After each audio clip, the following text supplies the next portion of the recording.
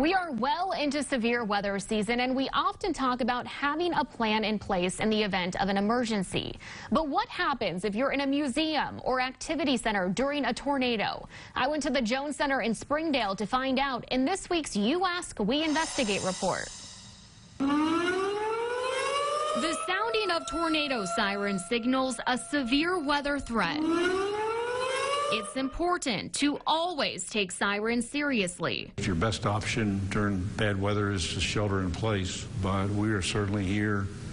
If somebody's in the building, we're here for them. Ed Clifford is the president and CEO of the Jones Center. He says there is a plan for when conditions become dangerous. We direct everyone off of the first floor because there's way too much glass in every section of the first floor.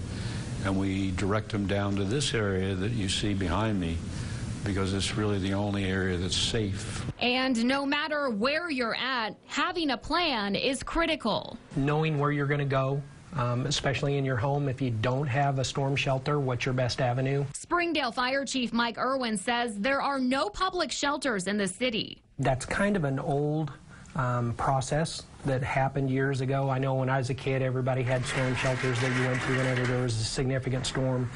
But we learned over time that that's probably not the best avenue to put people in. And if you do not have a storm shelter in your home, or lowest level of your home that you can get to, an interior room, typically a bathroom, utility room that's in the center of the home, not against the outside walls, is the best place to go. Meanwhile, if you find yourself at the Jones Center during severe weather, no, there is a plan in place to keep you safe. We are certainly here. If somebody's in the building, we're here for them. And we don't want them to leave. We want them to be right here in this hallway and be safe. I also reached out to other popular places in the area about their severe weather plan. Should a tornado happen during operating hours at the Scott Family Museum, officials say visitors and workers would remain inside the building in designated areas. People cycling, playing, or walking on museum grounds are welcome to come inside for shelter. There's also a plan in place at Crystal Bridges. During the threat of severe weather, officials tell us they will move all people and staff to lower floors and the interior of the building where concrete walls offer protection. They encourage anyone nearby, including those on the museum's trails, to come inside for shelter.